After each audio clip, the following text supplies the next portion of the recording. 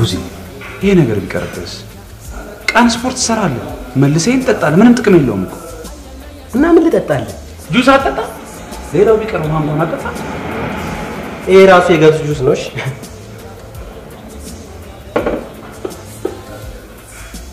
ከቁመት ጋር ግን ፍረት እኮ አይመከርም እና ግርጣት ነው የሚመከረው ወይ መጥቆር ወይ ምናምን ውልምልም ማለት ነው የሚመከረው እኔም ፍራለህ ወደፊት ድራፍት ፋብሪካ ካንተ ወድ እንዳይቀዳል ምን ችግር አለው ታዲያ ለሰርግ ለቅልቅልና እናከራያለን ችግር አለው እንዴ ድራፍቱ ሶድ ውስጥ ይቀመጥ መቅጃውን ከየት ልታመጣ ይከራያለሁ አታከራይኝማ ይሁን ውስጥ እናስገባቱ ቢቀርና ታጨቅጭቀኝ በእናትህ ምንድነው የምጨቅጭቀኝ አንተ በእናትህ ታጨቅጭቀኝ በእናትህ እንዴ አንተ አንድ ወር ከ15 ቀን መጠጣ ቆምኩኝ ብለህ እኔን ትመክረኛለህ በእናትህ ረስማ አንተ አሁን ማን ይሙት አንተ አንድ ወር ከ15 ቀን ይቀርና 15 ቀን ማቆም ይችላል እኔ እንዳንተ ማለት እንዳንተ አንድ ወር ከ15 ቀን አለ ማቆም የማሳይ እኔ ከቆረጥኩ ማለት መጠጥ አልጠጣም ብዬ ከቆረጥኩኝ ማለት 15 አመት ላልጠጣ እችላለሁ 15 አመት እናሲስ አስተናጋጅ ምንድነው ቢሳጭታ በሁለታችን ቆይ ምንድነው እንዴት ብዬ እንደማመጣው ያውቅ እንዴት ብዬ እንደማመጣው ትላለህ አታውቅም ለችኮቹ ሳንተ እንዴ አንተ እኮ ከችኮቹ እኮ ከዚህ ብለህ ታመጣለህ አንዳንዴ እንኳን ጋብዘን እንጂ ምን ችግር አለው እንዴ ጋብዘን አንዳንዴ ጥሩ አገኘሃለሁ ከሌለ ለማገኝ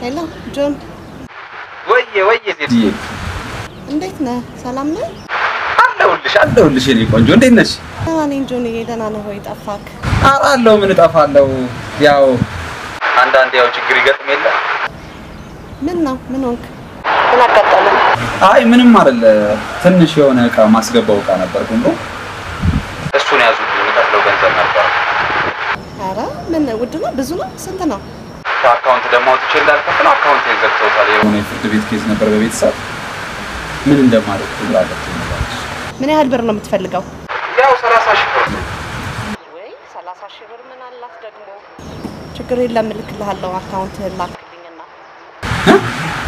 የምር ጆንዬ ችግር የለም ልክልሃለሁ በጣም አመሰግናለሁ ችግር የለም ጆን ደግሞ ሬስቶራንት ከፍቻለሁ ሬስቶራንቴንም መተክ መርቅ አዲስ ሬስቶራንት የምር አረመጣለሁ እንዴ ግዴታዬ ነው መመረቅም አንዴ አስገባልሃለሁ አሁን ቴክስት አድርግልኝ አካውንትህን አስገባልሃለሁ 30 ሺህ ብር ምንም ማለት አይደለም በኋላ ደግሞ እጄ መልገናኝሽ አረመጣለሁ አሁንማ ሁሉ ነገር ቦታ ላስይዝ ብዬ እንጂ እኮ ስፖርት ቤት መምጣት አይቀርም ቶሎ ና ጆኒ እሺ እኔ ቆንጆ ቻው ባይ ቻው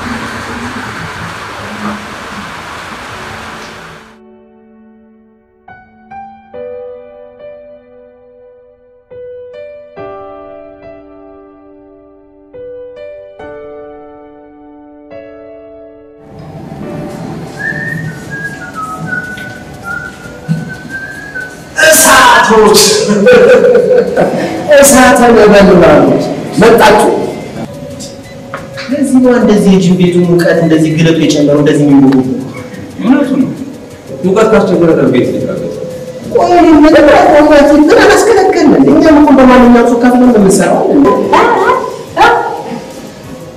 ከፍለን ነው የምንሰራው ማሮክ መሰለን ምንድን ነው ተው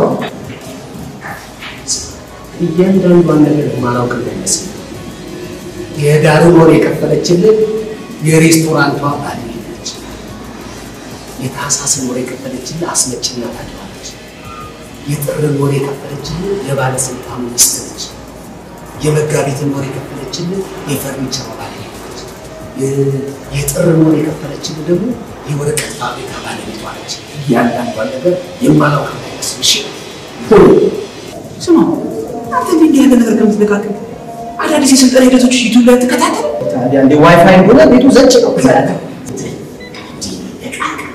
እሱስ ምላስና ሰውነት ይዞ አንተ ምን አባኪስ ኧረ ምላስ ከኔ ነው የሚጠቀመው ስማ እዚህ ጂም ቤት ያሉ ሴቶች የኔ ወር ክፍያ ማክፈላቸው ነው አይደል? የዚህ ጂም ቤት ባለቤቷን አስልጭ አለቃ አንተ እኮ አታደርገውም ባይባል እንደው በፈጣሪ ይችላል ከባሏ ጋር ተጣልታ የደረሳት ይሄ ጂም ብቻ ነው እሱ ነው ተዋት ይሄ አስማጭ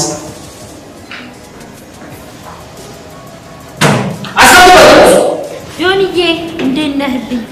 እንዴት ነሽ ጸዲ? አንተ እንዴት እንደናፈከኝ አንተን ለማግኘት ብዬ እኮ ሰዓት ጨምሬ መስራት ጀመርኩ። ወይ ምንድነው? የት ሄደ? ምን ነው? ምኑ? አውስ ያለበት እንዴ? ጓደኛህ ነው? ያው እሱማ አለ። ቻው ሳይሰናበት እንዴት ሄዳል? ማንነው? ቦርጭሽ ነዋ። ያ ሁሉ ትርፍ ስጋ የት ሄደ? ወይ ጆኒ እንዴ አንተ ከተገናኘን እኮ 3 ቀናችን ነው ገና። የምር እኔ እኮ ጸዲ ሌላ ሰው መስለሽኛል እኮ። የሚገርም ለውጥ ነው በእውነት። የምር ታድዬ በቃ ዛሬ ደስ ስራት ጋብዘሃል። ጸዲ ዛሬ እንኳን አልችልም። ለምን? የቤት ክራይ ስለደረሰብኝ የግድ ምሰራታ እንዳነስ ያለሽ ቢዝነስ አለች። ወይ በእናትህ በጣም ጨዋታ ናፍቆኛል። ዛሬ እራት እየበላን እኔ ከፍለዋለሁ። ጸዲ እኔም እኮ ደስ ይለኝ ነበር፣ ግን እኔ ለምኖርበት ቤት አንቺ ምን በወጣሽ ነው የምትከፍይው? ኧረ ጣጣ የለውም እኔ ከፍለዋለሁ። ያን ወር አይደል? እሱ አይደለ ችግሩ። ምኑ ችግሩ? የተጠራቀመ የ3 ወር ክፍያ ነው። የግዴታ ይሄን ቢዝነስ መስራት ካልቻልኩ ለ15 ቀን ክፍለ ሀገር ሄጄ ክፍለ ሀገር ጆኒ ለ15 ቀን ማለት ወቅቱ ጥሩ አይደለም ብዬ እኮ ነው። አይ ጸዲ ቀላል የሚባል እኮ አይደለም። የአንድ ወር እኮ 6000 ብር ነው። አስቢው፣ የ3 ወሩ ደግሞ 18000 ብር እኮ ነው የሚመጣው። ውይ ለ18000 ብር ነው እንዴ? እኔ ከፍለዋለሁ። ባይሆን ወደፊት ምን ማለቴ ከቸገረ ማለቴ ነው። ከቸገረ እንራዳ። እሺ ጸዲ በጣም አመሰግናለሁ። በቃ ማታ እመጣለሁ፣ እንደዋል። ቆንጆኝ ነው የምጠብቅ። ቴንኪው።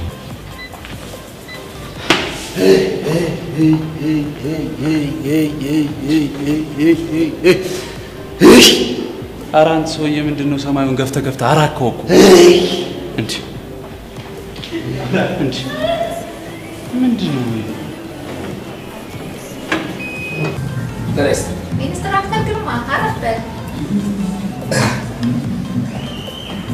እሺ ምን ልታዘዝ? ምን ልርዳ? አመሰግናለሁ። እኛ ጂም የሚሰሩት ዮሐንስና ጉዜ የተባሉ ደንበኞቻችን እዚህ እኛ ጂም ከገቡ ጀምሮ እኔም ስለነሱ ላናግር ስል ነው የመጣው። እነዚህ ልጆች እኛ ጋር ከገቡ ጊዜ ጀምሮ ገበያችን በጣም ጨምሯል። ግን እነዚህ ልጆች ደንበኞቻችንን በጣም ደስተኞች ናቸው። እነዚህ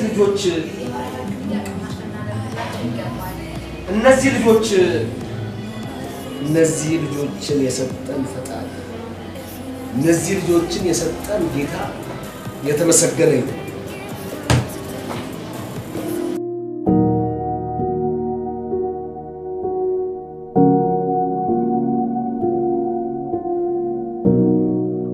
ጸዲ በጣም ቆንጆ ግብዣ ነው። በጣም አመሰግናለሁ። ምንም አይደል። ቆይ ይሄው 20000 ብር ቆጥሬ አምጥቼልሃል። እና 2000 ብር መርሳለ። ኖ ይሄ ጉርሻ ነው። ጸዲ ደግሞ አሁን ከምግቡ አወራሽኝ አይደል? የኔ በየአይነት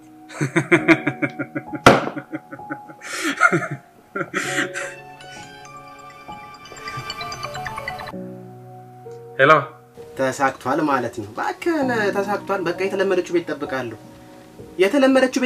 እዚህ ምንም ችግር የለም። የተለመደችው ቤት ጠብቃለሁ። ስታይል ነው። ገብቶኛል። ባክ ምን እማ ሆስፒታል ምን ተፈጠረ?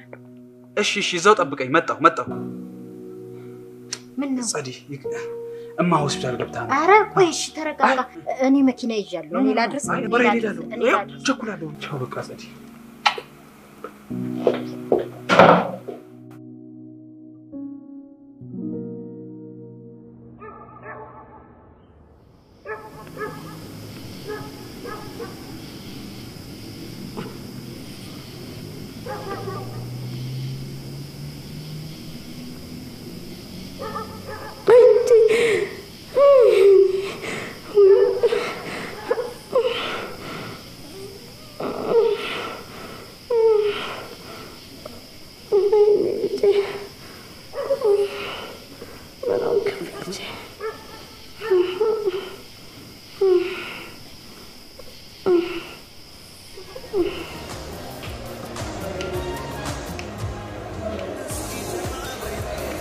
እንዴ ጆኒ ዋከር ሰዓቱ በወቅቱ ናጮሹ አባቴ ኮሚሽን አንቺ አሁን ይወረዳል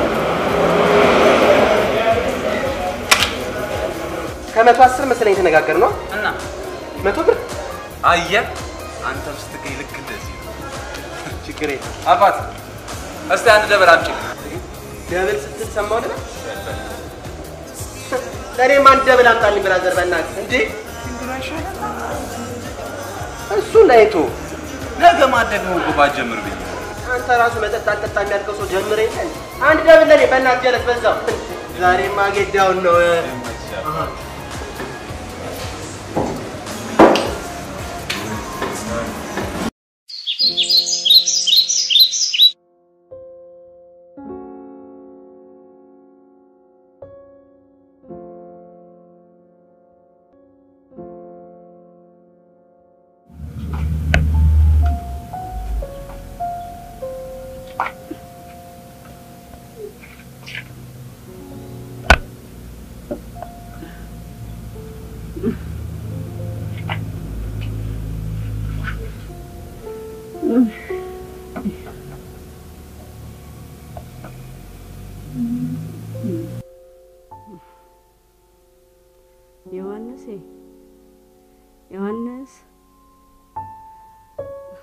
ዮሐንስ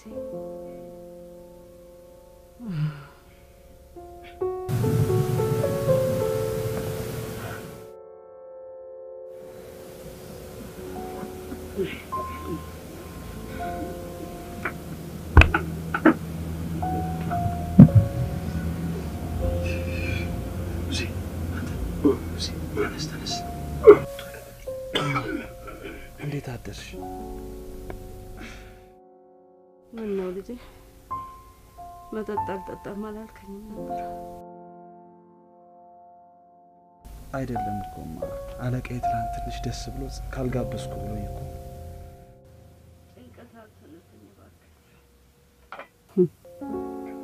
እኔ ትላንት ነው ነገር ላይ ምንም የለበት። ኧረ ተው ልጄ ተው በሽታዬን ላዳምጥበት አሳጣት አሳስበኝ እባክህ ጭንቃት ሆነብኝ። ይቅርታማ ትላንት እኮ ትንሽ ደስ ብሎኝ እኮ ነው ማለቴ አለቃዬ ትንሽ ደስ ብሎት እኮ ነው። ደስታም ቢሆን በቅጥ እኮ እሺ አይደገመኝ እማ ረፍቷል እንዴ? ዛሬ እኮ ቼክአፕሽ ነው። ልብስ ቀይሪና እንሂድ።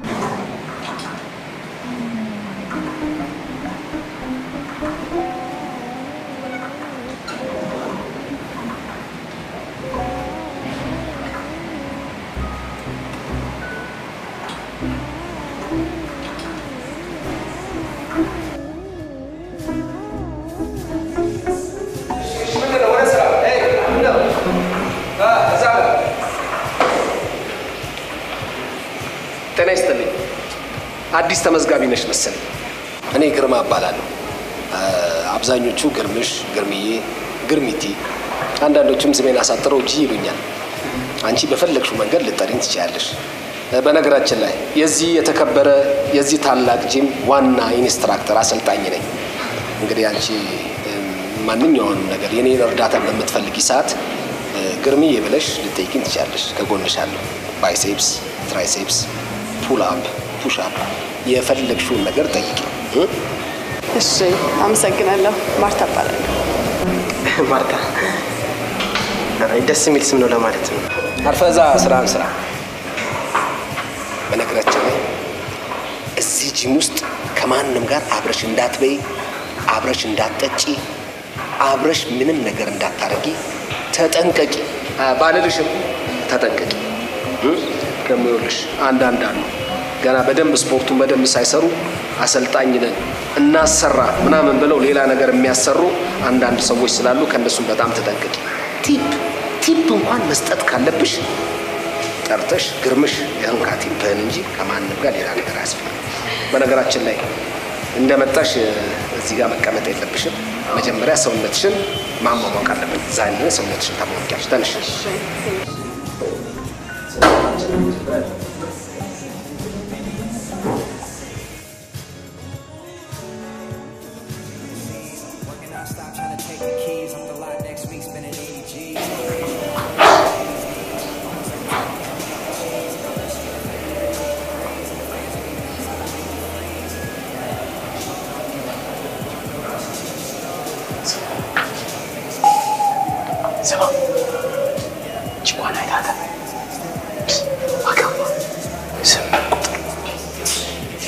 ጸጉሯስ ቢሆን ራሱ እንደዛ ያለሰልስ ተረከዟን አይተኸዋል?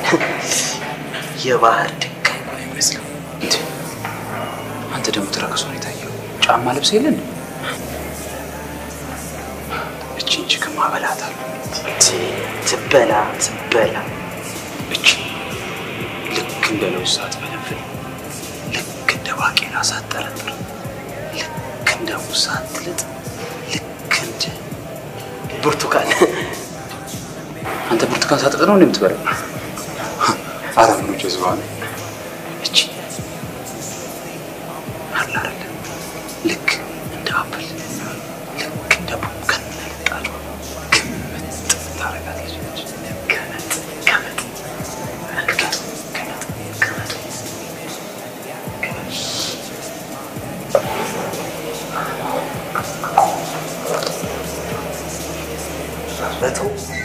አረተው ጆኒ አረተው ምን አደረገ? እስቲ እቺን እንኳን ተዋል። አረኔ ረሱ አይደለም እንዴ? አራን ሰውዬ ምን አድርገ ነው የምትለኝ እንዴ?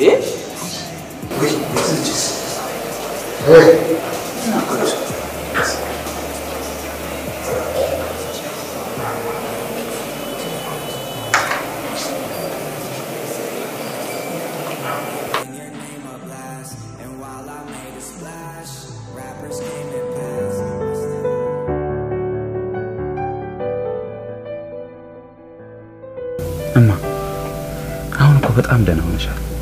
ልጄ ተመስገን። አይዞሽ ይበልጥ ደህና ትሆኛለሽ። አሜን ልጄ። መድኃኒት ውሰጂ። ጨረስሻት እኮ ያው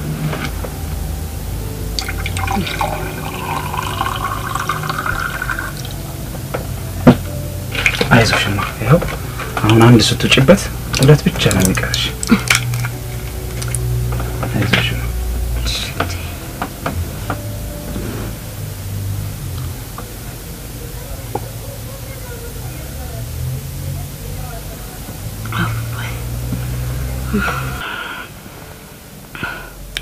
ተባረክ ልጄ ተባረክ። አሜን አሜን። እንዴት የተባረከ ሰው ነው ልጄ። ማ አለቃ ነው። ከደሞዝ ውጭ ማን ሁሉ ገንዘብ የጉርሻ ብሎ ይሰጣል።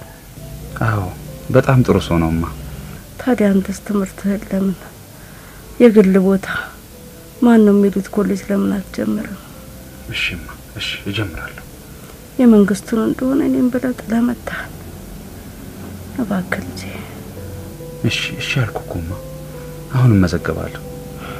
አሁን ይኸው የዓመት 3 ብቻ ነው የቀረው። አዲሱ ዓመት ላይ መዘገባለሁ። እሺማ እሺ። እኔ እንደሆነ አሁን በሽታዬ ትቶኛል። አሁን ተሽሎኛል። በጣም ደህና ነኝ። እሺ አንተ ብቻ እሺ በለኝና ትምህርትህን ጀምር።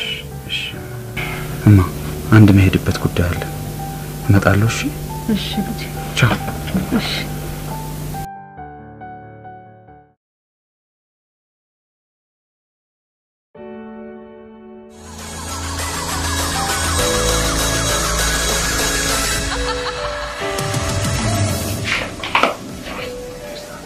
ችግር የለውም። ወይስ ቦክስ እናደርግ እንዴ?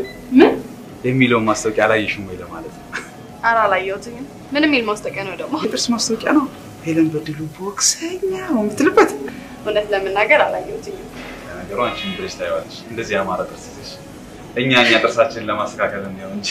ኧረ እኔ ያለ ጥርሴ አሪፍ ነው ማለት ነው። አመሰግናለሁ። እኔ የምለው ለጤና ነው ስፖርቱ ለውፍረት ይላል ከተሻለኛ ተጫዋች ነህ የምን ማለት ቀልድ ለማለት ያለው አስደነገጥሽኝ እኮ። እኔማ እናንተ ሴቶች ያው እግር ኳስ ተጫዋች ትወዳላችሁ ስለሚባል በአንድ ግንኙነታችን ተቋረጠብኝ ሰክቼ እኮ። ግንኙነታችን እኔ አንቺ ነጥቼ መቼ አገኘኝና ነው የምታጠቀው? ያው ምስክርነትን ሰጥቶ ቋጥቼ ስናያል በተለይ የግራ ታወቃላችሁ እንዴ? ያን የጥርስ ማስታወቂያ ማንቺ ነበር መስራት የነበረብሽ። ሰዓቴን ገደልከው። ወደ ጂም ነኝ። ወደዛ ነው መሰለኝ። ዮሐንስ ይባላል።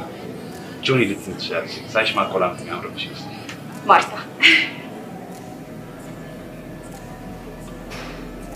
በራሱ ነው ታስበሽ እንግዲህ ለርስሽ ከፍቼ እሺ ቻው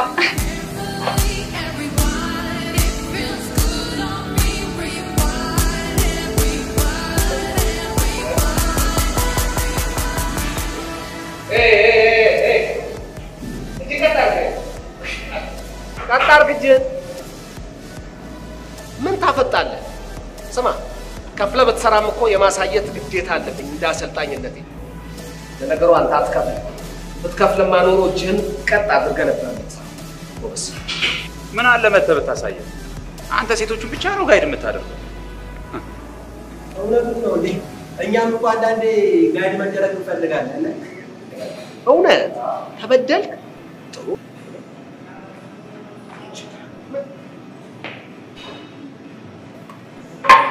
እንዴ ጆኒ ማራጆ እንዴ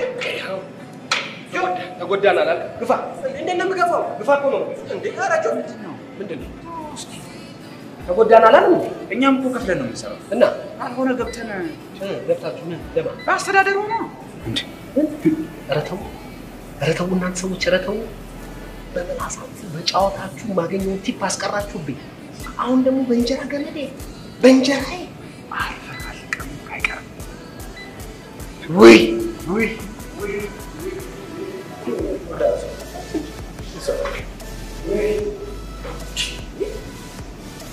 ሊገለኝ ነው እንጂ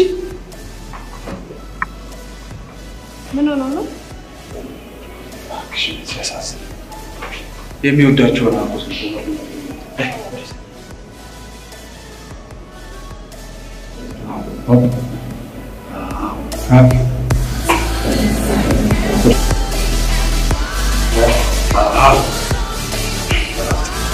ግጭት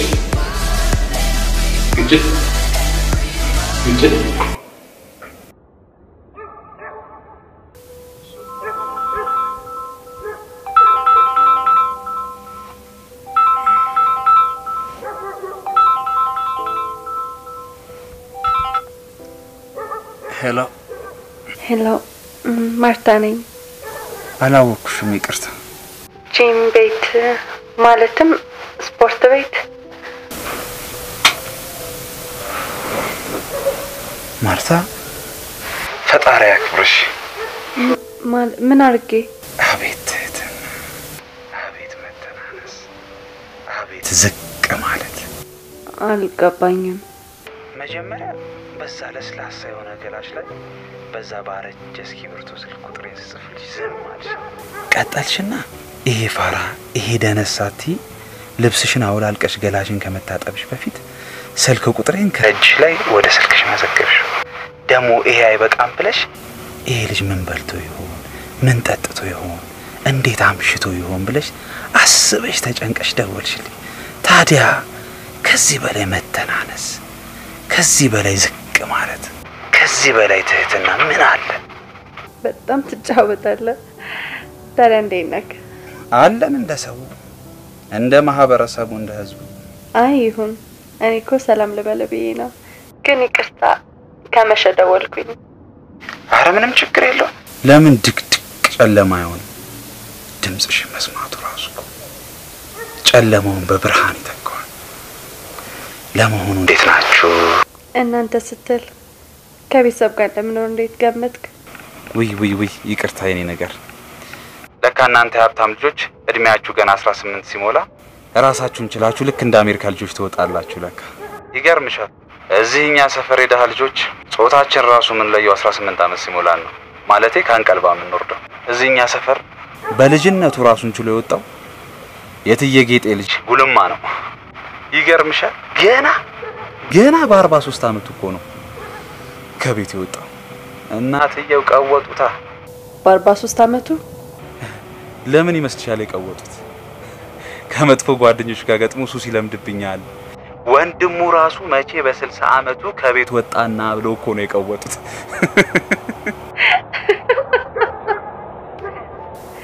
እስከዚህ ማንተ እንዳከበድከው እንኳን የሀብታም ልጅ አይደለሁኝ። አየሽ፣ እስከዚህም አልሽ። ይሄ ማለት ደግሞ ቢሊየነር ባንሆን እንኳን ሚሊየነር ነን፣ ሚሊየነር ባንሆን እንኳን ሺሊየነር ነን ማለት እኮ ነው። ምን ያደርጋል ሀብት ዋናው ጤና ነው። እንዴ አንድ ቀረችን የምንላት የምንጽናናበት የደሃ ጥቅሳችን እቺ ነበረች። እቺንም እናንተ ሀብታም ልጆች ወሰዳችኋት። ወይ ጉድ! ቁም ነገርና ቀልድን እንኳን መለየት እየከበደኝ ነው። አይ እዛ ደረጃ ላይማ አንደርስም። ተይ እሺ በቃ ቁም ነገርና ቀልድ ከቸገረሽ እንግዲህ ቁም ነገር እናውራ። ይቅርታ አግብተሻል? ምን እና ታዲያ እንዴ ቁም ነገር እናውራልሽ አይደል እንዴ? በቃ ቁም ነገር ከፈለግሽ ነገ ቢሮ ናይና እናውራለን በደንብ። እሺ እመጣለሁ። እንግዲህ ስትገቢ ያው ሴክሬታሪዋ ሴት አትወድም ጥሎባት አላስገባም ካለችሽ ገልመጥመጥ አርገሻት እንግዲህ በሬን በርከን ዳርገሽ መግባት ነው። እሺ በይ እንግዲህ ነገ እንዳትቀሪ ቢሮ። እሺ ዳዳ። እሺ እኔ ቆንጆ ቻው፣ ደህና ደሪ።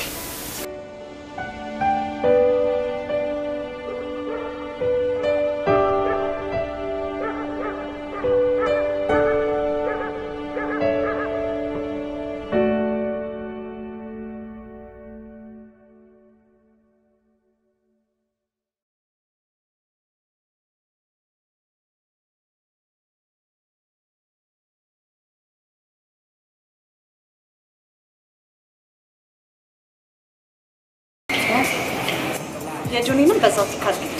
ጆኒ ዮሐንስ የጆኒስ ተከፍሏል።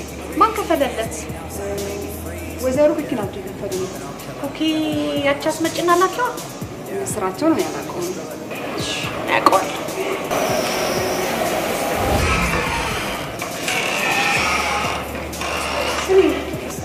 ለጆን የወርቅ ፍዬ የከፈልሽው አንቺ ነሽ አሉ። እውነት ነው እንዴ? ታዲያ በከፍለት ምን ችግር አለው?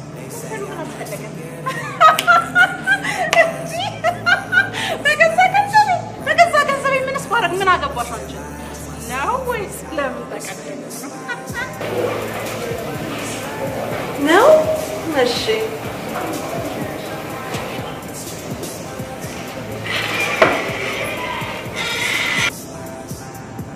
በነገራችን ላይ ቀልድህና ቁም ነገርን መለየት አቃተኝ ስላልሽ ነው ዛሬ ጋብዘሽ። ቆንጆ ምሳሌ ጋብዘሽኝ አመሰግናለሁ። ቆንጆ የሆነውማ ባንቺ ነበራችሁ። ኧረ እባክህ ቀለኛ ሰውም ሳይጋብዝም ያለ ማለት ነው። ኧረ አልቻልኩሽ። ከቤተሰብ ጋር ነው የምትኖረው? ከእናቴ ጋር። አዎ ደስ ይላል። እኔ ደግሞ ከአባቴ ጋር ነው የምኖረው። ብቻ አይዞህ እናቴ አልሞተችም። በልጅነታችን ነው ዲቪ ደርሶን አባቴ ውጪ መኖር ስለማይፈልግ እኔን ይዞኝ የመጣው። ሌሎቹ እዛው ናቸው። ወይ አባትሽ አጠፉ እንዴ? እንዴት? ምን እንዴት አለው? ከታላቋ ከቅድስቷ አሜሪካ እንዴት ይነጥሉሻል? እሳቸው መምጣት ይችላሉ። አንቺ ግን ይዞ መምጣት አልነበረባችም እንዴ? እሱ አይደለም ይዞኝ የመጣው። እኔ ራሴ ነኝ በግድ ይዞኝ እንዲመጣ ያደረኩት። እና አሁን ጸጸቱ እንዴት ነው? ለምን ጸጸታለሁ? የትውልድ ሀገሬ እኮ ነው የተመለስኩት። በዛ ላይ አትሳሳት፣ ቅድስት ሀገር ኢትዮጵያ እንጂ አሜሪካ አይደለችም። እሱ ገና አልተረጋገጠም። ቢያንስ እዛ 5 ዓመት ነው ራይቻለሁ። ወንድ ከወንድ ጋር ሴት ከሴት ጋር የሚጋባበት፣ በዛ ላይ ደግሞ ሴጣን ሐውልት ተሰርቶለትኝ የሚመለክበት ሀገር። እዚህስ ማን ያውቃል በድብቅ አለመኖሩ? አይ እዚሁ ነው ወዲህ ነው። አይ አሜሪካ ያያትም ሲኮንናት ያላየናትም ስንናፍቃት የማያውቁት ሀገር አይናፍቅም ይባል የለ አስናፍቃት አጠቅልህም። አይ እሱን ታይ ማን ነው ዘፋኙ የጥላውን ገሰሰ ልጅ የማያውቁት ሀገር አይናፍቅ በፍቅር አንቺ ነው ብሎ አይደል እንዴ እሱ ራሱ ማን ነው ስሙ ምን ያህል ጥላውን ገሰሰ እዛ አሜሪካ ገብቶ የሚኖር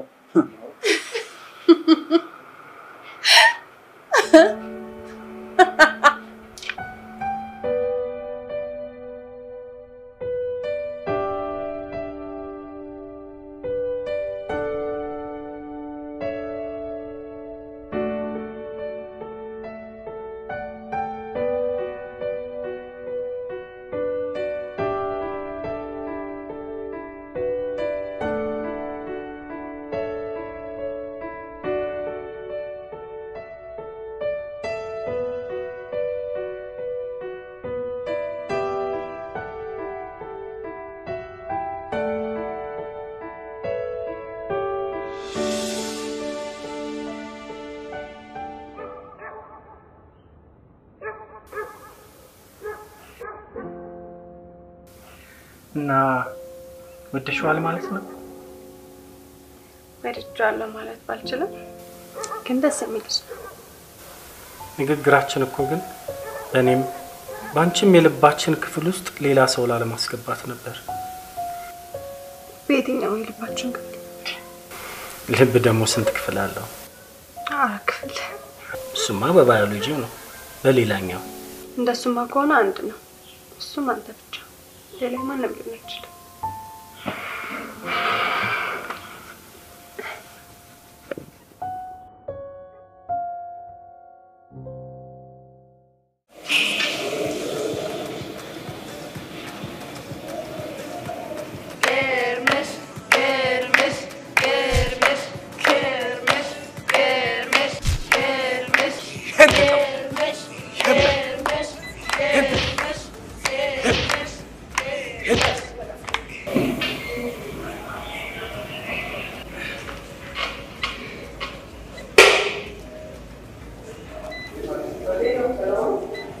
ምንድን ነው?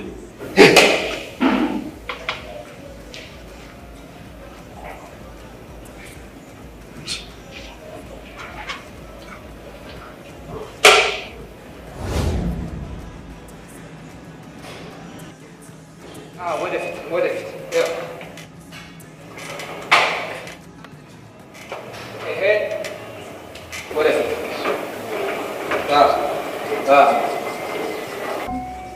ወይ ጆኒ እቺን ደሞ እንደውኮ መቼ እንደተዋወቃት ይገርምሻል። ሴቶቹ ሁሉ እኮ ስራቸውን ትተው አፋቸውን ከፍተው እሱን ሲመለከቱ ነው የሚውሉት። ይገርምሻል። የምላስ ስፖርት ቢኖር እኮ እሱ ነበር አለማማጃ አሰልጣኝ ሆኖ የሚቀጠረው። በቃ ምን ማለቴ ስፖርት ደከመኝ ላቆም ነው። ጆኒ እንዴት ነህ? አይ ዜድ እንዴት ነሽ? ሰላም ነው? እንዴት ነሽ? አለሁልህ። እንዴት ነው የቤት ኪራይን ከፈልክ? ወይኔ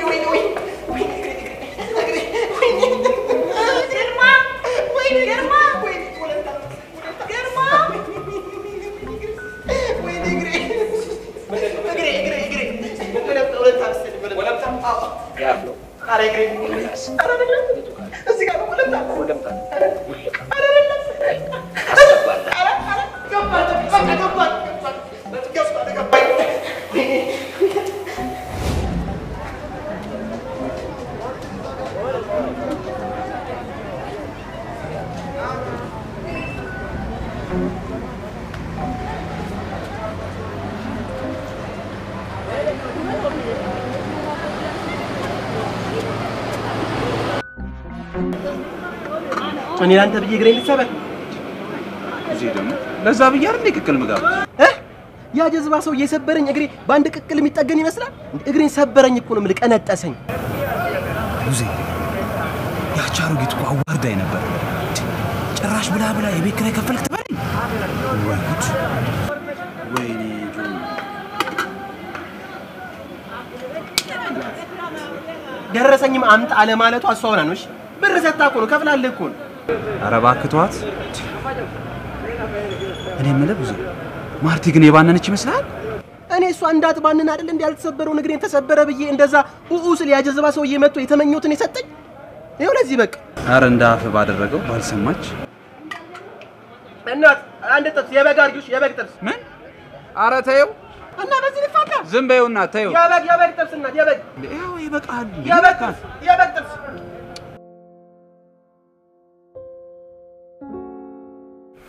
ከእናት ጋር ቤት ተከራይታችሁ ነው እንዴ የምትኖሩት? ኧረ አይደለም። ምን ነው? አይ ባለፈው ጂም ያቺ ሴትዮ መታ የቤት ኪራይ ከፍላለሁ ስትልከው ሰምቼ ነው። አንድ ማከራዩ ያጎቴ ቤት አለ። እዛ ተከራይቶ የሚኖረው ልጅ ሂሳብ ሳይከፍል ጥሎብኝ ሄዶ ከሌላ ተከራይ ጋር በስልክ ሲጨቃጨቅ ሰምታ ነው። ሰላም እንዴት ነሽ? የኔና የጆን ተከፍሏል አይደል? የዮሐንስ ተከፈለ አንተ ግን አልተከፈለ እንዴ? ቡዛየው በደንብ ይሁን እርግጠኛ ነኝ አቶ ቡዛየው ያንተን የከፈለ ማንም የለም። እኔና ጆን ማለት እኮ የአንድ ሳንቲም ሁለት ገጽታዎች ነን። የሱ ተከፍሎ እኔ የማይከፈልበት ምንም ምክንያት የለም። አንተ ከፈለም እኮ ነው የምልህ አቶ ቡዛየው ያንተን የከፈለ ማንም የለም። እንዴ አቶ ቡዜ አትበኝ፣ ወጣት ቡዜ ልጅ ቡዜ በኝ እንጂ አቶ ቡዜ አላረጅ አቶ ቡዜ በደንብ ይሁን እንጂ እርግጠኛ ነኝ የለም አልተከፈለም። ሊያዩን ማለት ነው።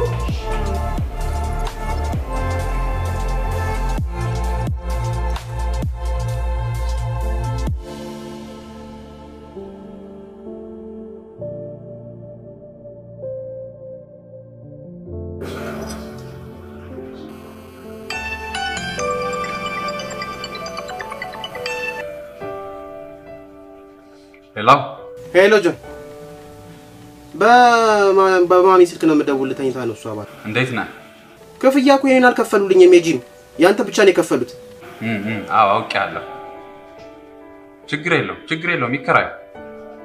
እንዴ ምን ያስፈልጋለሁ? አምናለሁ እኮ። ምንድነው የምትለው? ሙድ እያስክ ነው እንዴ አንተ? በቃ አካውንቴን ቴክስት አድርግልህና በዛ ታስገባልኛለህ።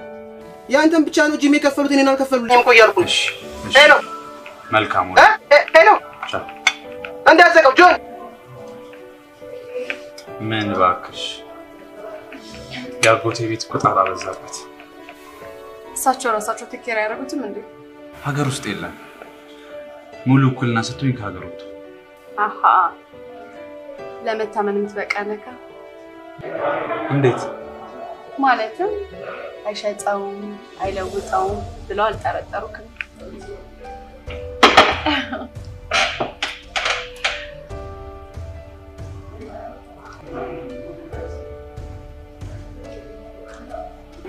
እኔ ስልቤን በሙሉ ውክልና መኝ ብሰጥ ልክ እንዳጎት ቤት በታማኝ የምጠብቅልኝ ነው። በደንብ ሸጣው ለውጣው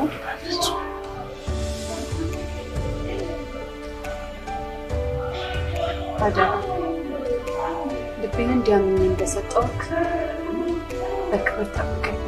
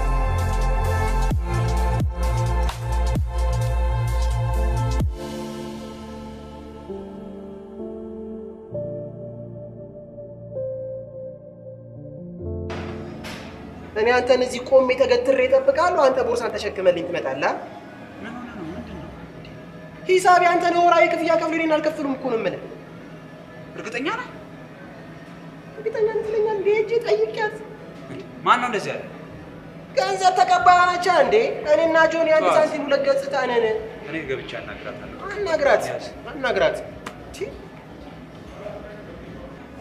እንዴት ነሽ ያንተ ተከፍሎልሃል ወይ አንቺ ነው ከፈልሽልኝ ወይ ጉድ ዘንድሮ ደግሞ የእግዚአብሔር ሰላም ታቀረ ማለት ነው ይሁን ግድ የለም እኔ የምልሽ የዚህ ነው ስፖንሰር ያደረገኝ ማለት የከፈለልኝ ማለት ነው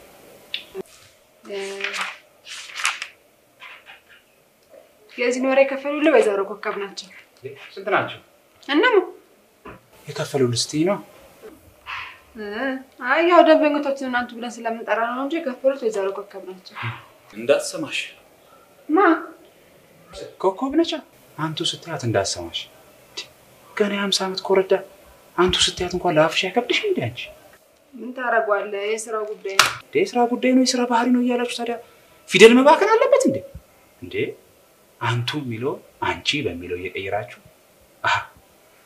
ፊደልስ እንኳን እኩል ነው ለካ ግን ቢሆንም ትርጉሙ ትንሽ ግን ከበድ ይላል አይደል እሺ እኔ ምንሽ ታዲያ የኔን ብቻ ነው የከፈለችው ኮኪ ወይስ የወንድሜን ብቻ ለሱ እኮ ነግሬዋለሁ የከፈለልህ ማንንም የለም ብየዋለሁ አቤት አንቺ አይደለም ይቅርታ ያቺን ብሽቀ ይሁን ግድ የለም እኔ ለአብሮ አደጌ ለወንድሜ ያላንስም ስንት ነው ምን ከፍለህ አታውቅም እንዴ እስከ ዛሬ ዋጋ ጨመር ነው ይቅርታ የኔት ስንት ነው ያልኩሽ እንዴ 2000 ብር ምን ቅድም ለወንድሜ ለአብሮ አደጌ እኔ ያላንስም አልኳ አይ አንሳለሁ በቃ እመለሳለሁ እመጣለሁ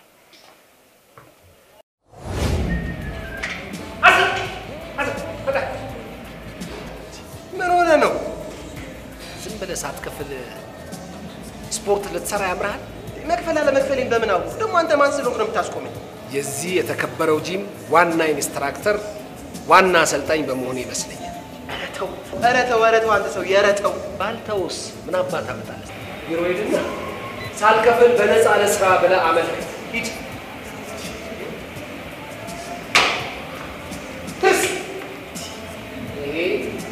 ይሄ የድግስ ቤት ወንበር አይደለም የተከበረ የስፖርት ቤት ወንበር ነው የስፖርት ወንበር ነው የድሮ ወንበር አያደል ከሌለ አይደለም እኔ የገዛ ጓደኛ እንኳን አይፈልግም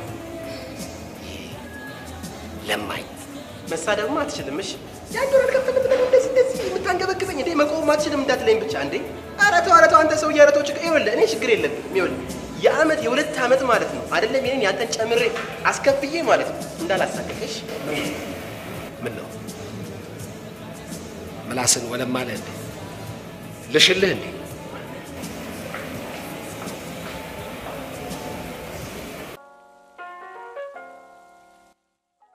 ይገርማል ሰሞኑን እኮ ከጅሜ የጠፋሁት ባለቤቴ ለንደን ለልምድ ልውውጥ ሄዶ አብሬጅ እኮ ነው ለልምድ ልውውጥ ምን ነው ከመሄዴ በፊት የኔንም ያንተንም ሂሳብ ዘግቼ ነው የሄድኩት ሰርፕራይዝ ላድርግ ብዬ ምን ነው ሰርፕራይዝ አላደረግህም ኧረ በጣም ሰርፕራይዝ እኔ የምልሽ ባለቤትሽ ምን ሚኒስቴር ነበር ማለቴ የነበሩ የግብርና ሚኒስቴር ቴሌቪዥን እኮ ይታያል አታውቀውም እንዴ እና የልምድ ልውውጡ የትዳር ነው ወይስ የሀዘርት እና አንቺ መሄዱ ለምን አስፈለገ ያው ኮታ ስለነበራቸውና ብዙ ሰው ስለሚፈለግ ነው የሄድኩት የግብርና ሚኒስቴር ውስጥ ለንደን የሚሄድ ሰራተኛ ጠፍቶ አንተ ደግሞ ነገረኛ ነህ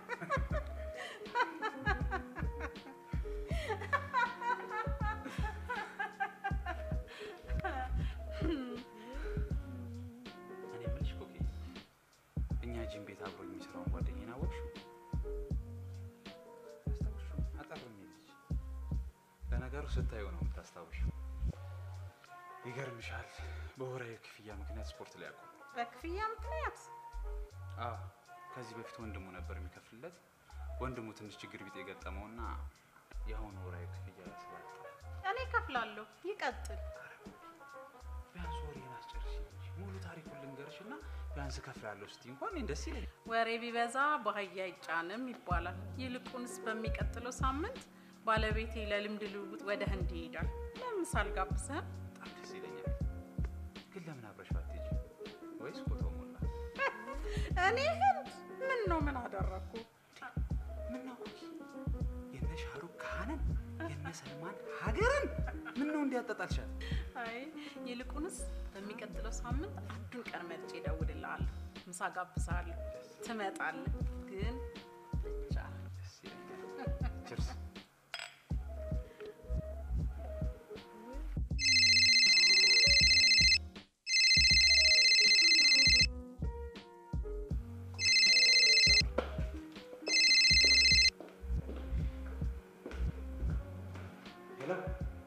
Hello Johnny, እንዴት ነህ?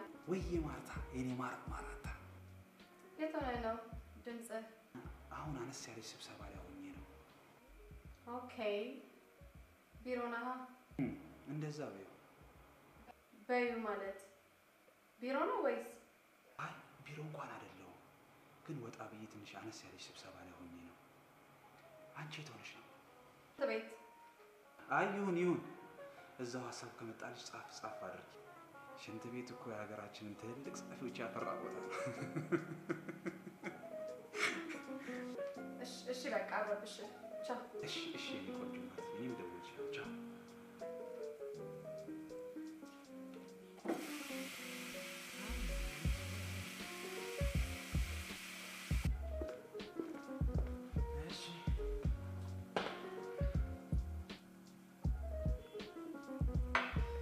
መቼ ነው የምትመለሺው? በሳምንት እንኳን አልመጣም። በሰላም እባክህ ሰውዬው ትንሽ ቀናት ቢጤ ሳይዛቸው አልቀረም። ሚኒስተር ይቀናል እንዴ? እኔ እኮ ሚኒስተር በጠቅላይ ሚኒስተር ቢቀና ነበር ይመስለኝ በሴት ቢቀና አይመስለኝም። አንተ ደግሞ ኮሚቴ ጤና እባክህ።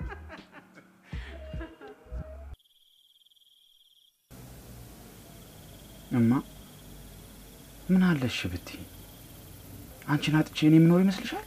እኔ ምንም አልሆነም አልኩ በቃ ሐኪም ቤት ቢቀያየር ገንዘብ መጨፍጨፍ እንጂ ሌላ ምንም ለውጥ አያመጣም። ማዘር ምን አለሽ ብትዩ ለውጡን አለ የለም ለማለት እኮ መጀመሪያ እኮ ተመርምሮ ማየት ያስፈልጋል አይደል እንዴ? አይ ልጄ እናንተ ዝም ብላችሁ ነው የምታስቡት። አንተም ደም ተፍተ ያመጣውን ገንዘብ የሚያቋርጥከውን ትምህርት መጀመሪያ ነው ትምህርትን ተታ እኔም ማስተማሙ ራሱ በቂ ነው። እማ እኔ ለፍቼ ደክሜ ያመጣሁትን ገንዘብ አንቺ ታከመሽ ካልዳንሽበት ለኔ ምን ያደርግልኛል? አይ ልጄ የሚገለውም የሚያድነውም ፈጣሪ እንጂ ገንዘብ አይደለም። ኧረ በእናትሽ እሺ በይና ኧረ በእናትሽ። አይ እኔ እንደሆነ ኑሬ አይቼዋለሁ ልጄ። ወገን የለህም ገንዘብ ወገን ይሁን ከፈጣሪ ቀጥሎ። እኔ ደህና ነኝ ጆን ደህና ነኝ። ጆን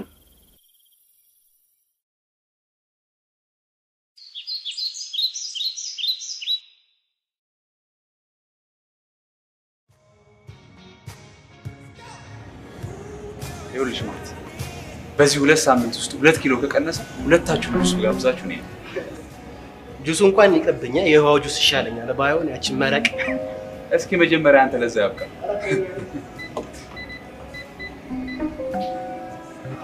እሺ እንዴት ነው እዚህ አካባቢ ሂሳብ ነው ያለበት አይደል? እኛ እንደው ዘንቻ አድርገን የከፈልነው የሚያንዘጨዘጭ አንዳች ነገር ያንዘጭዘጭ ደግሞ አንተም ብሎ ዘጭ አድርጎ ከፋይ አናተን ነበር ለሁለት መክፈል። አይ ጆኒዬ የኔ ውድ የኔ ማን እንዴት ነህ? እሺ ባለፈው ሳልጠይቅ እናት ተሻላችሁ እንዴ? አዎ ተሻላት እኮ በቃ እናወራለን። ደውልሻለሁ። ግቢ እሺ።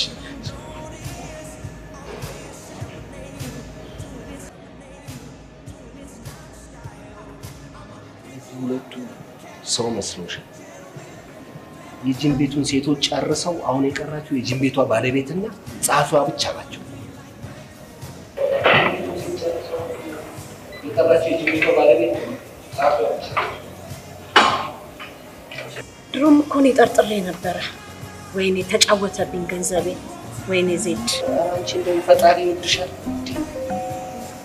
እንኳን በገንዘብ አለፈልሽ ስጋሽን ቦጫጭቀው ነበር የሚጥሉሽ እነዚህ ጭራቆች ይሁን ጭራቅ ሰው ነው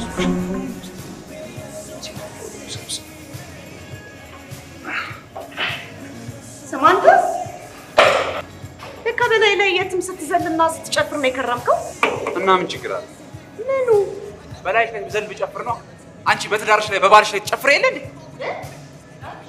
ማነሽ አንቺ ደግሞ ማርታ አባላለሁ ምን ጥልቅ አረገሽ ዘይ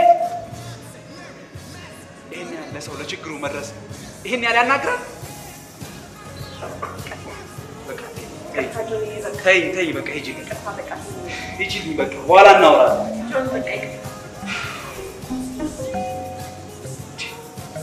አንድ ቀን ቢቸግረኝ እናቴ ታማ ልብስ ትሰጠኝ የሁሉ መናገር የሁሉ ሁከት ቆይ ይኸውልሽ ያልገባሽ ነገር አለ ማርቲ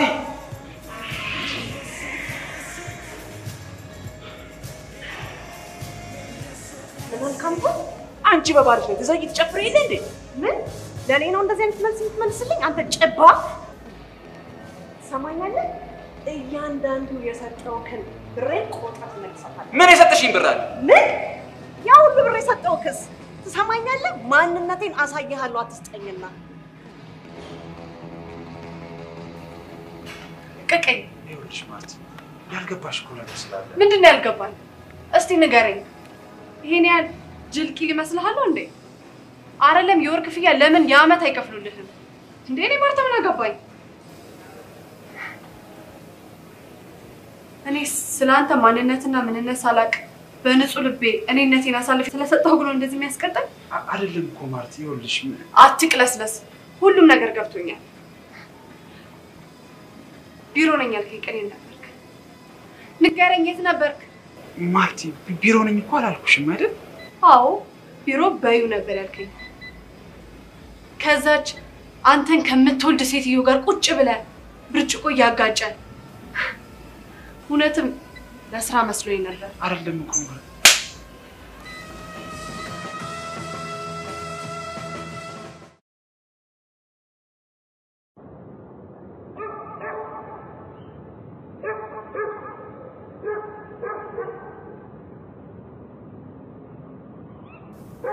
ንገረኝ ብያለሁ ገንዘቡን ከየት ነው የምታመጡት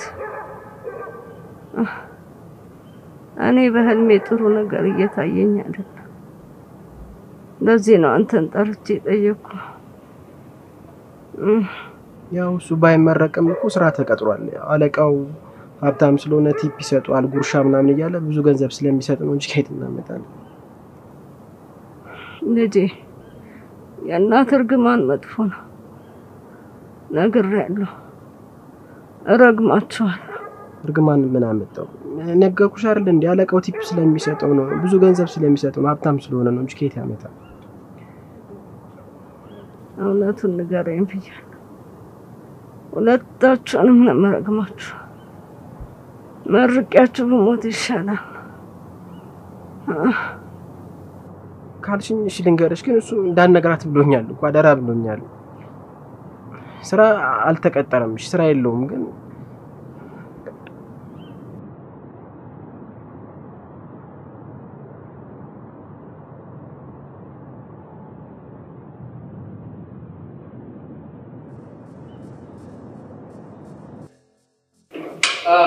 ጥሩ ነው ማታ እሺ ቀጥ በደምቀት ተዛባታ እስቲ አሁን ደግሞ በተርትና ምሳሌ እንስራው የሰው ወርቅ ሀደቅ የሰው ወርቅ አያደንቅ የሰው ወርቅ አያደንቅ የሰው ወርቅ አያደንቅ የሰው ወርቅ አያደንቅ እንደነሽ ወይዘሮ እንደነሽ ወይዘሮ ኮኮ ሰላም ነኝ ደህና ነሽ ወይ ደህና ነኝ ሰላም ኤቭሪባዲ እንዴት ናችሁ አለሁ ጆን የለም እንዴ ወይ ጆን እኮ ጆንያ ሆኗል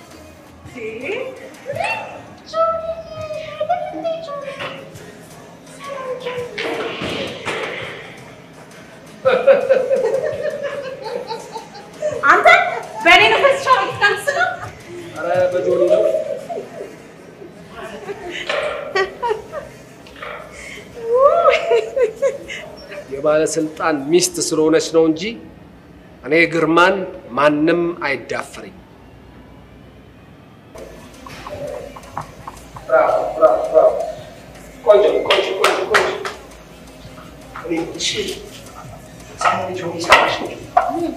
እዚህ እኛ ጂም የምትሰራው የሬስቶራንቷ ባለቤትን ታውቂያታለሽ አይደል? እቺ ትልቋ ሴትዮ እሺ ገንዘቧን ወስዶ ጉዳል አደረጋት መሰለሽ? ከኔም እኮ ወስዷል። እውነት ወይኔም እንደሚሻለው ጆኒ ቦይ አሜዚንግ ቦይ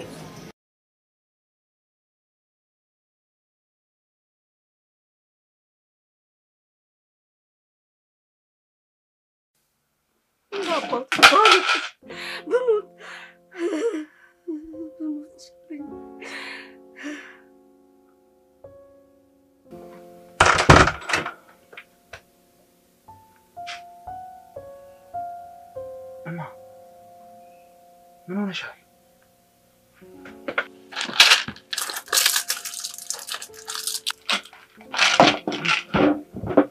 እማ ምን ሆነሻል? አሞሻል እንዴ?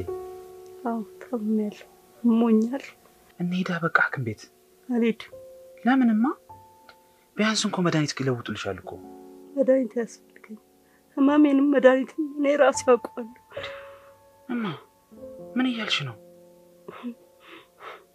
ገንዘቡን ከየት እንደምታመጡት ጓደኛ ብዙ ይነግሩኛል።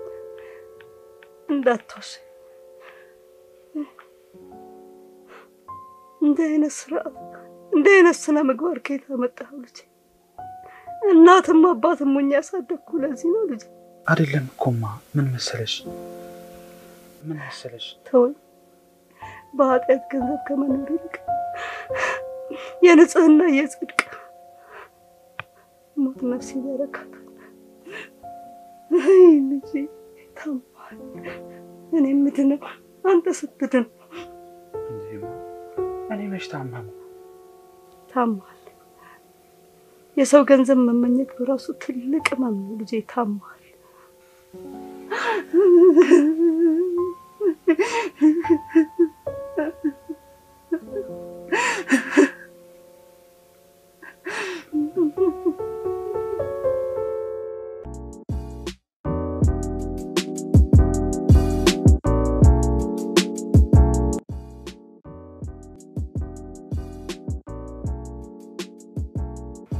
ጆኒ ምን ላይ ገንዘቡን ከየት እንደምታመጡት ማትነግሩኝ ከሆነ ሁለታችሁን ነው የምረግመው አለች። እንደምታውቀው ደግሞ የእናት እርግማን ስር ይነቅላል።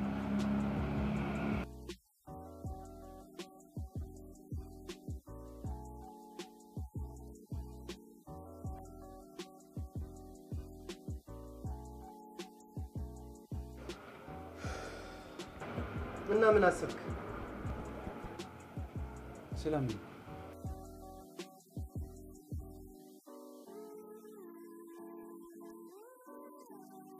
ተመልሰ እዛ ጂም ቤት አትሄድ። ሴቶቹንም አታገኛቸውም። እሄዳለሁ።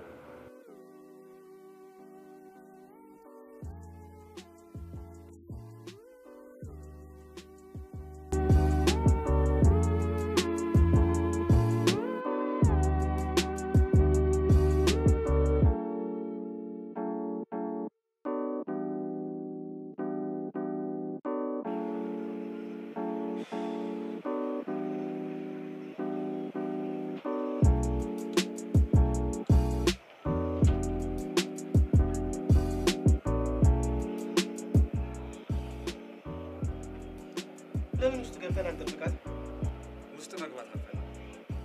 ማንንም ማየትም ማውራትም አልፈልግም። እዚሁ አግኝቻት ነው ማለት።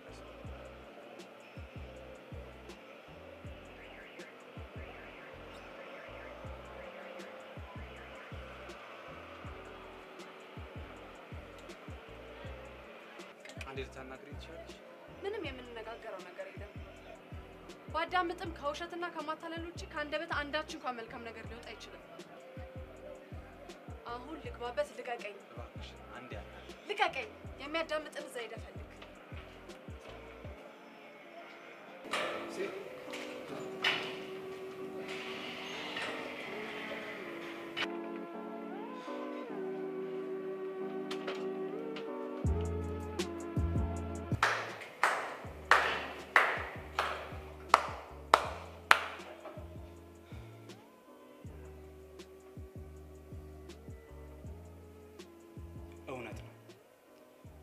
ሀቅ ነው። እዚህ ስፖርት ቤት መስራት ከጀመርኩበት ጊዜ ጀምሮ ከአብዛኞቻችሁ ሴቶች ጋር መልካም ጓደኝነት በመመስረት ካንቺ እንዲሁም ካንቺ እንዲሁም ካንቺ እንዲሁም ከሌሎቹ ከተረፋችሁ ላይ ገንዘብ ረድታችሁኝ ወይ ሰጣችሁኝ ይሆናል። ግን እውነት እላችኋለሁ ሁላችሁም ከምታጠፉት ላይ ከተረፋችሁ ላይ እንጂ ከኑሯችሁ ላይ ከጉሮሯችሁ ላይ አልሰጣችሁኝ።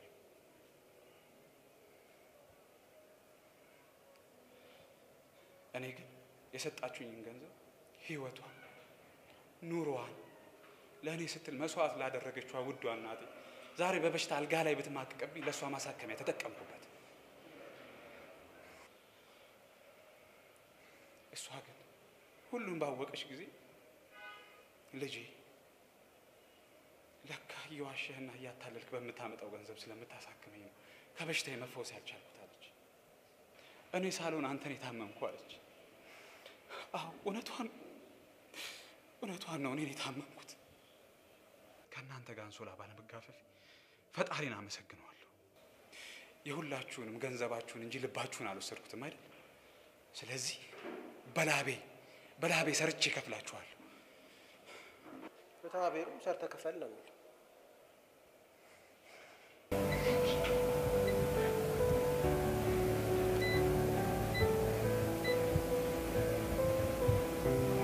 ማርቲ ያንቺን ገንዘብሽን ሳይሆን ልብሽን ያቆሰልኩት። እባክሽ ይቅር በይኝ። ገንዘብሽ ቢሆንና ሰርቼ ብከፍልሽ ደስ ባለኝ። እባክሽ ድጋሚ አንገናኝ። ይቅር በይኝ ማርቲ።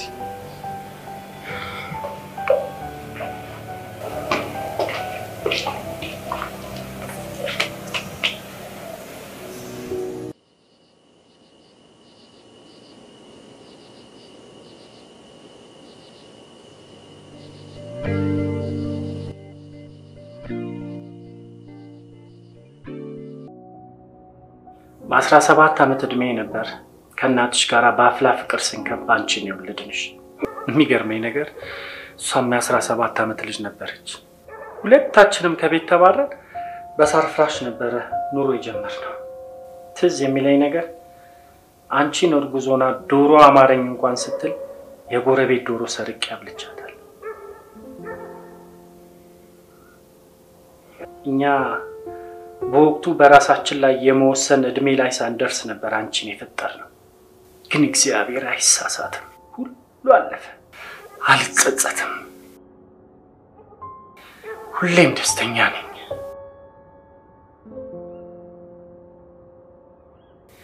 አንቺም ነገ የማትጸጸችበትን ውሳኔ ወስኝ።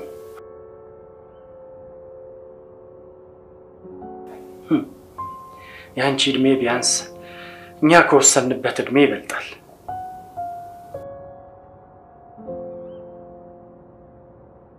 የነገ ደስታሽ በዛሬ ውሳኔሽ ላይ ይመሰረታል።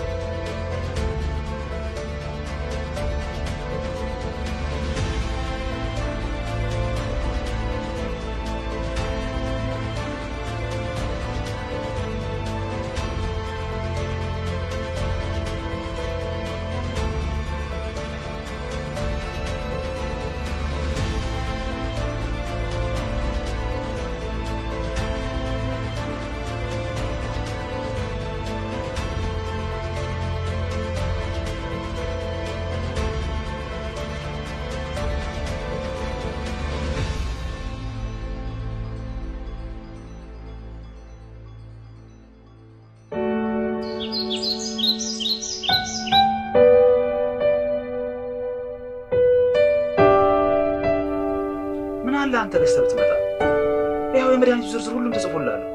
እኔ ባለፈው ከፋርማሲ ሰውዬ ጋር ተጣልቻለሁ። በዛ ላይ ደግሞ ገበታ ረግጫለሁ። ምግብ እየበላሁ ነው አይደል እንዳለው። እሱ ፋርማሲ ብቻ ነው እንዴ ሰፈር ያለው? ሌላ ቦታ ገዝተና?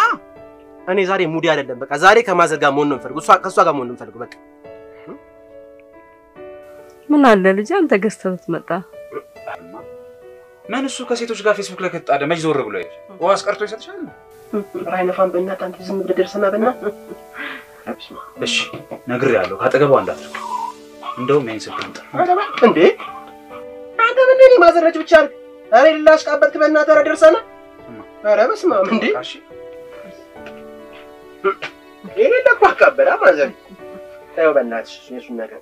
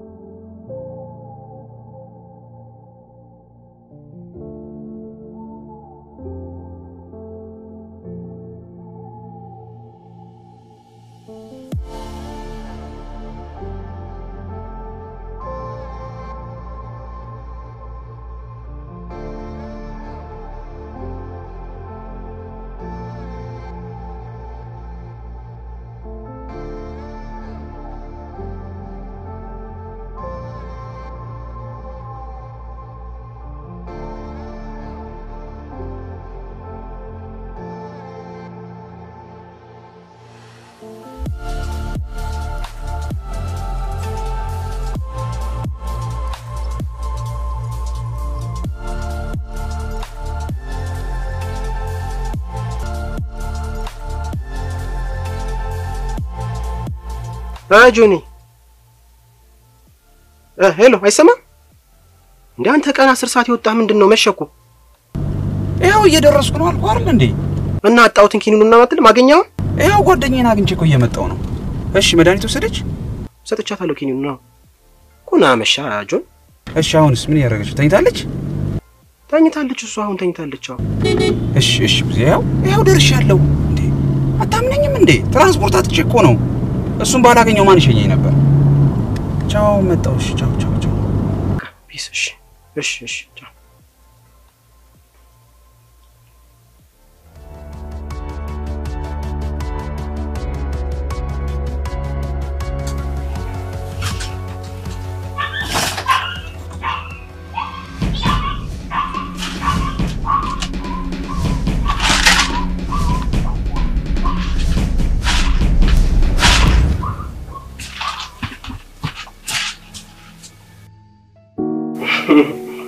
መልክ እንኳን እርሶን ነው የምትመስለው ቡገራውን ተታ አንተ በለኝ ችግር የለም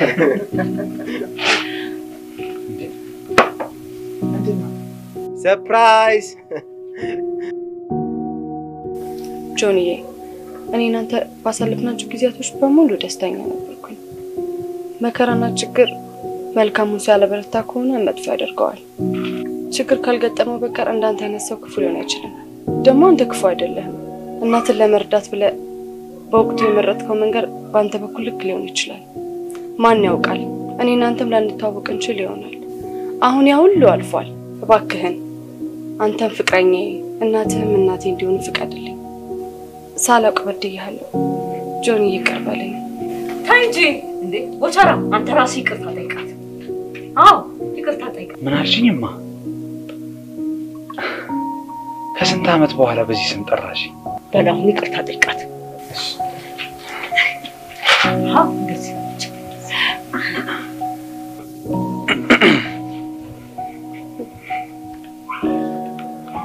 አባቴ ነው ታውቀው አባቴ ምን ነው አይ ወጣት ሆነብኝ በልጅነቱ ተደፍሮ ነው የወለደኝ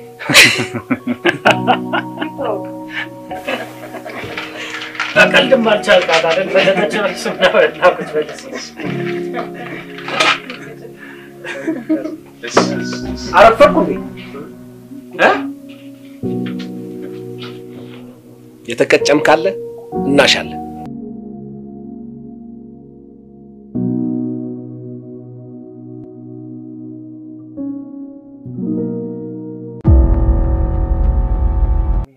ሮል 3 2 1 አክሽን ማሚ አሁን እኮ በጣም ደህና ነሽ እግዚአብሔር ይመስገን ደህና ነኝ ልግባው ድጋሚ እስካሁን ማሚ ስላልኳት ማሚ መጣችብኝ ያቺኛው እማ 3 2 1 አክሽን እማ አሁን እኮ በጣም ደህና ሆነሻል ተመስገን አይዞሽ ይበልጥ ደህና ትሆኛለሽ 1 3 2 1 አክሽን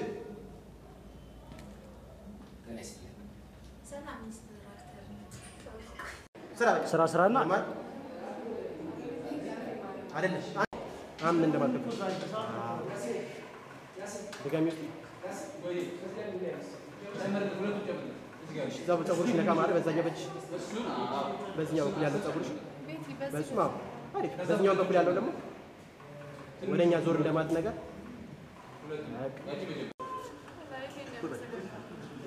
እስቲ አሁን ድገን እዛው ቆም በቃ ስሪያው አንቺ ዝም ብለሽ ነው ሰሪ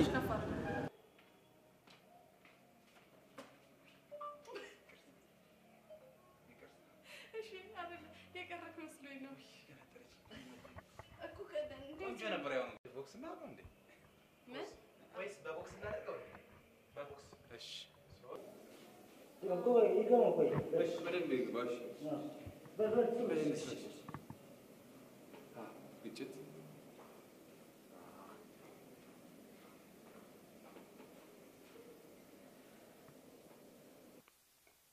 አስቀምጪና ጻፍ። እሺ ወይኔ ቆይ ሶፍት ብትሰጠኝ ደስ እየታፈንኩ ነው። የሆነ ነገር አለኝ። አይ አሜሪካ ያያትም ይወቅሳታል፣ ያላየናት ደግሞ እንናፍቃታል። የሚያውቁት ሀገር አይናፍቅም አይደለም የሚባለው? የማያውቁት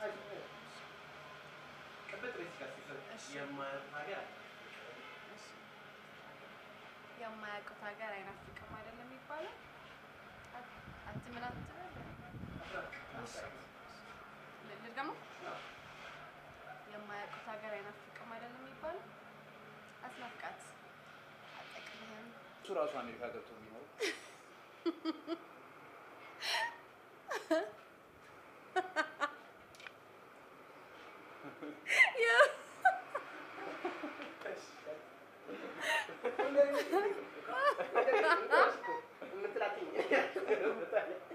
እንዲህ መጥቶ ግን እንዲህ አድርጊያት ወይ እንዴት ነህ? ሰላም ነው? እንዴት ነው? ቤት ኪራዩን ከፈልክ እንዴ?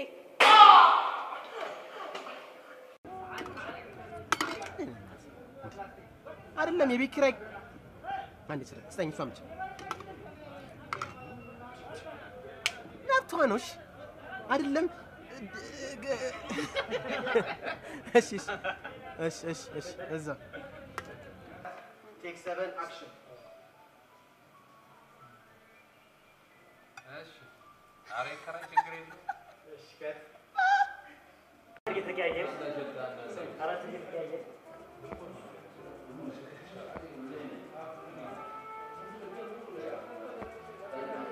አክሽን አክሽን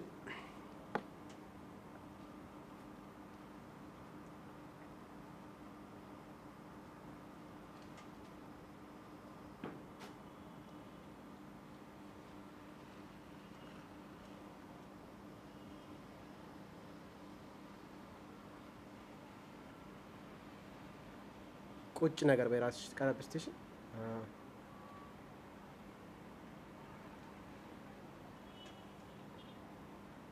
ቆየት እዛ ትንሽ ካት አንድ አክሽን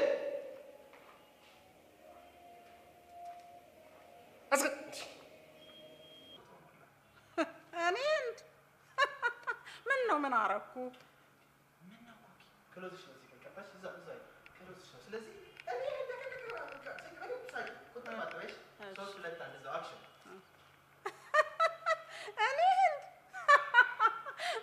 ምን አረኩ? የግብርና ሚኒስቴር ውስጥ ለንደን የሚሄድ ሰራተኛ ጠፍቶ ሂድ ነገረኛ እባክሽ ወይ ኢሚዲየትሊ ካፌሬ ንጥቅ አድርጊኛ አንተ ጠፍቶ ብቻ ነው 3 2 1 3 2 1 3 2 1 ጠፍቶ ምትለው ብቻ ልበል? እሺ ሙሉ ልበለው እንጂ የግብርና ሚኒስቴር ውስጥ ለንደን የሚሄድ ሰራተኛ ጠፍቶ ሂድ ነገረኛ ለካ በላይ ላይ ስትጨፍር ስትዘል ነበር። አንዴ እንዴ አያየው ስለሆነ እንዴ እንዳትበለብኝ አንዴ ከስሜት ታወጣኛለህ እንዴ። እሺ ያው 3-2 ገባው ግን 3-2 አክሽን እንደዚህ ኩንቲ ምን አጠቃቃለ እሺ ልጄ እኔ ሳሎን አንተን የታመምኩ አለች። አዎ እውነቷን ነው። እኔ የታመምኩት አክሽን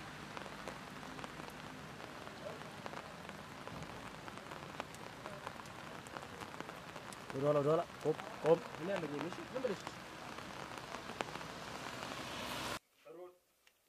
አክሽን አረፈድኩ መሰል ምንድነው ሰርፕራይዝ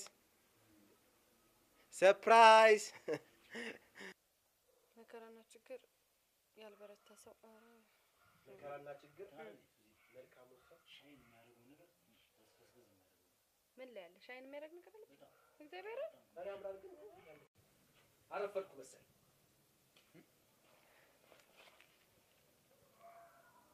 የተቀጨም ካለ እናሻለን።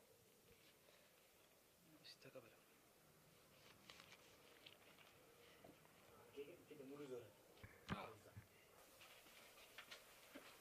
የተቀጨም ካለ እናሻለን።